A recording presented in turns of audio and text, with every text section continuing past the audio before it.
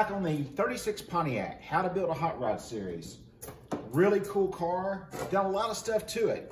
Big playlist on that if you want to catch up. This is the trunk lid that I put on the back of the car. Remember, the car had one of those not so attractive to me trunks that came out and you looked like you could stand on it if you wanted to. This is a much more sexier, skirtier type trunk that we put on. So basically I cut the whole back of the car off and sculpted this in, made a bunch of pieces, made it all fit. I can't remember exactly what this trunk came off of, but it looks like it should have come off that car now. So what I'm doing is trying to save it. So let me get you in closer and I'll show you what we got to do. Now this is the original channel that held the rubber. We got to remove this. I'm going to try to remove the skin off the back of this and get behind it. But before I do that, I want to go ahead and make this piece while we've still got something to look at. Now in the past on something like this, I would have probably acid dipped it and started with that. But the new me, trying to save a little bit of money, but yet get the same job done, we're going to look at it a little bit different. So let's get this old piece off and start trying to make a new one.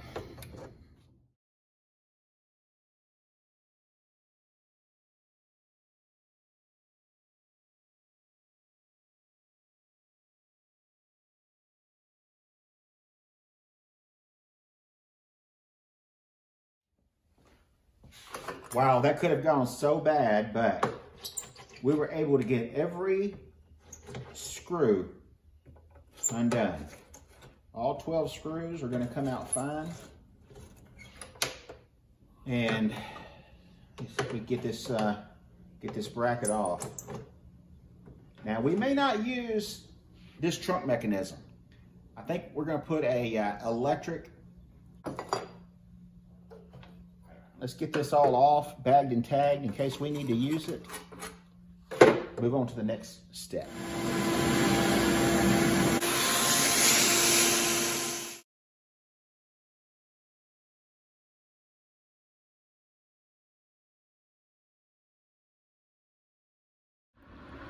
All right, so this is the stuff that you're seeing me get out. Now, I've been told over the years of doing these cars that this isn't asbestos, but I do treat it like that. I clean up my hands and you can see that it's a very fibery product. I do not know what it is. If you know, comment below, but I have been told that it's not asbestos. It's usually layered in door panels and like this trunk panel, and usually I find it on GM products.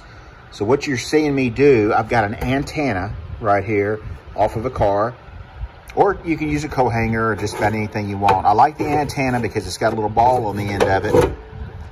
Pry back just a little bit and separate the space in between here, and I'm kind of just rodding it out like you do a radiator. Just running the little ball up in here and breaking this stuff up and sucking it out with a vacuum cleaner. This stuff is terrible on a paint job. And then we've got parts of this that we've got to replace. It's terrible when it comes to welding too. So anyway, tip of the day.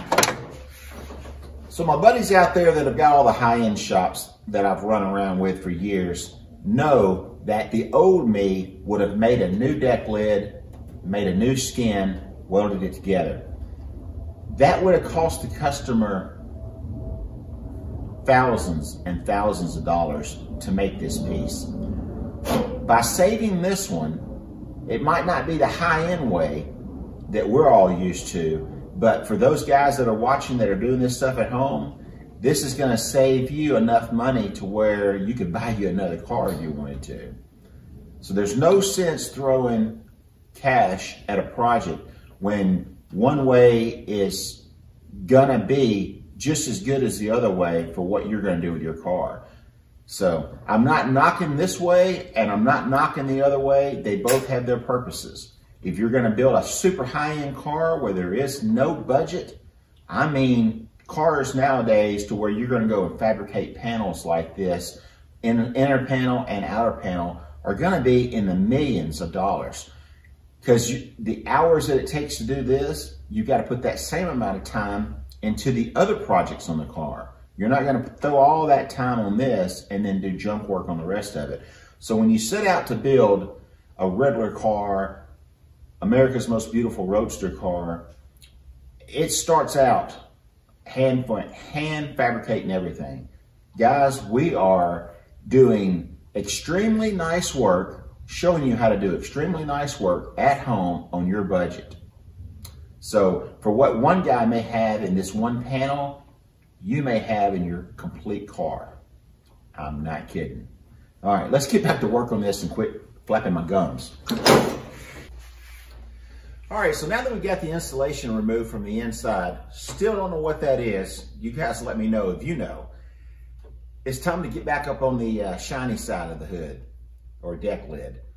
So right now, while it's bare metal, perfect opportunity to go ahead and start removing some of the dents. So you can see here where I had a series of dents, some over here, some out of the frame. What I've done is I've welded little studs in right here. Let me show you how we do that. Now what these studs will do, before I show you, let me tell you about them. What these studs will do, they'll weld to the dented area and it'll allow you to put some pressure in that one area and pull up a little bit. Now it does two things. When you have a dent going in is actually stretching the metal. So when this is welded in with the stud gun, it actually puts a nice cherry size, dime size heat circle right there. That's gonna tighten that up a little bit. It's gonna shrink it where it was stretched. It's gonna help you when you do this, when you pull up on it. So that's what I do. Now, if it's a serious dent, they have a little puller here. And how that works is, basically it'll slide on the stud, just like that, and then you can pull the handle.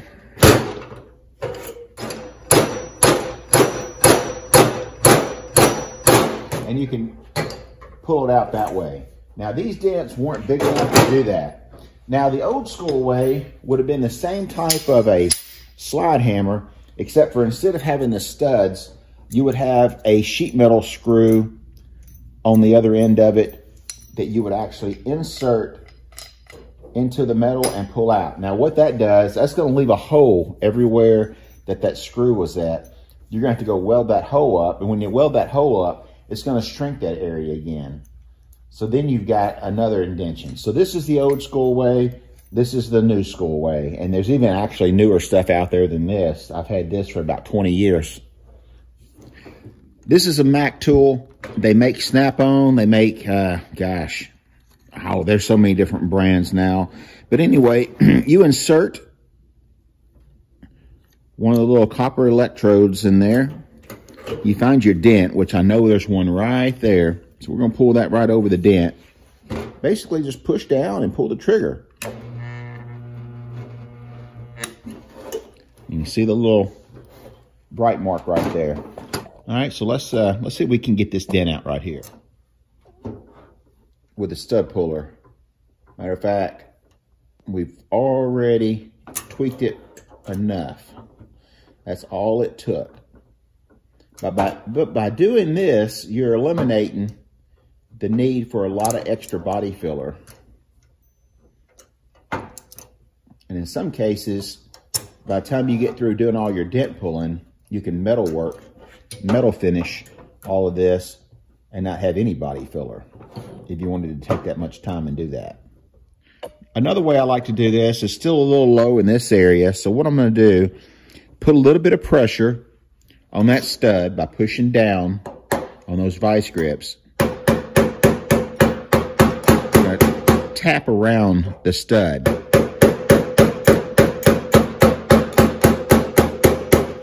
I'm not tapping enough to put a dent in, but I am relieving it it's gonna get rid of the dent. And when you're doing that, if you have a little crown right there and you've gone too far, all you have to do is tap the stud back down and it'll push that hole. It'll push your pin back down in there and help you level that out. So it may not look like it on camera, but this was a really big dent, like it got hit with a golf ball 3 times.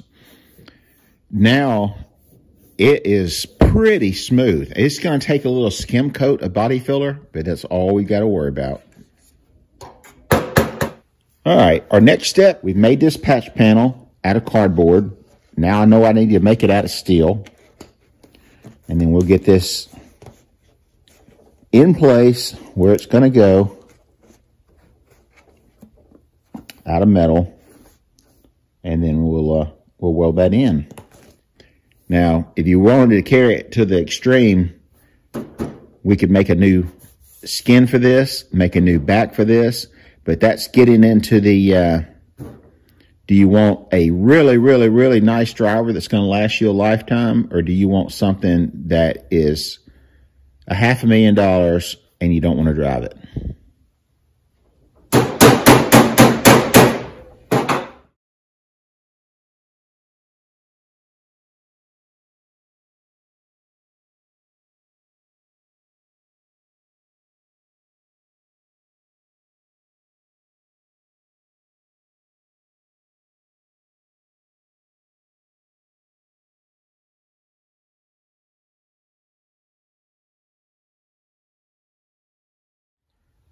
All right, there's the back side of our repair. You can see there's a little bit of pitting, but the rust is going to clean up pretty well. We'll get that coated up. It'll be good as new. All right, we got the corner welded back in. I still got to do a little bit of dollying, but hey, it's not rusted out anymore. So as you can see, we put some weld through primer on the back side of both pieces and all down inside the cavity. Ought to last forever. Now we're going to coat the inside of this when we get it all ready.